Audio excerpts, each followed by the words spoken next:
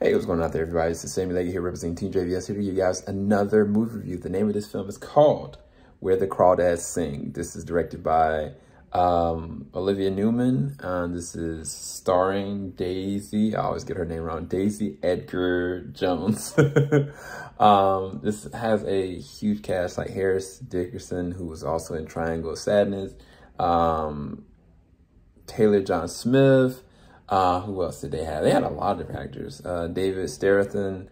And basically, Daisy plays a person named Kaya. Kaya is who's considered to be the marsh girl, or the swamp girl. She literally survives in the deep south swamp. Like, she had to actually raise herself. And the part of that makes this very compelling story is her journey. Like, from her inception, from before she was even born, her parents, even how they're doing storytelling in this. I think it's so fascinating because it feels like, and I mean, there's a lot of different movies that are based on books, a lot of different series that are based on books. I just looked at, Kindred based on Octavia Butler's, novels. But with this, it is literally directed, spoken, and it feels like a actual novel come to life. I don't know how to describe it. There are subtle things that they do, whether it is small moments and shots that there's no lines of dialogue and it's just showing scenery. You know how, like, if the novel is being read, it's talking about like the ocean, the sound of the ocean, the sand hitting of the back, or like in like a hotel room and there's a quiet calmness, but then there's like anxiety and hesitation because there's red flags going up in your head and your heart. Like, they're doing that with allowing the actors to be natural in their reactions to everything going around them, as opposed to reactive. Because a lot of times it's like you get an open line dialogue, somebody says something, but with this, sometimes there's no spoken dialogue. Sometimes it transitions to just a beautiful moment. Sometimes it's a horrific moment. Sometimes it's a questionable moment. And they go back and forth because this young girl who grew up in this marsh is now a woman, and she's on trial for murder. And you don't know why. You don't know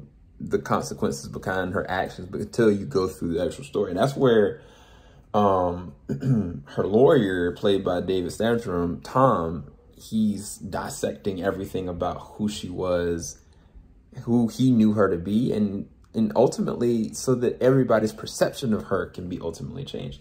The other thing is her relationship with Taylor John Smith, named Tate.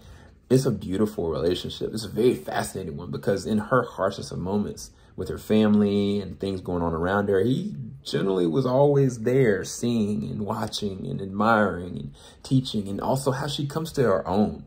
How she learns to read, how she learns to draw, how she learns to understand science and nature. And it's like, by the end of the film, you understand, like, man, this girl is so well-rounded. But at the same exact time, the harshities and the tragedies of her life are just so insane that you don't know how this story is going to pan out. You don't understand why it had to come to this, if that's the best way of kind of put it. As a novel,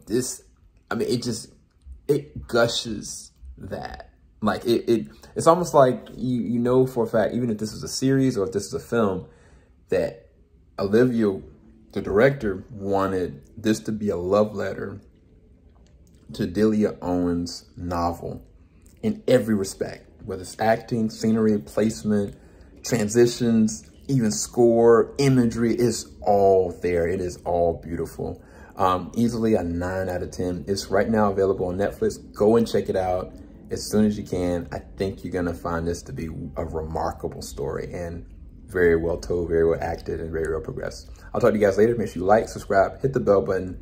Thanks, guys.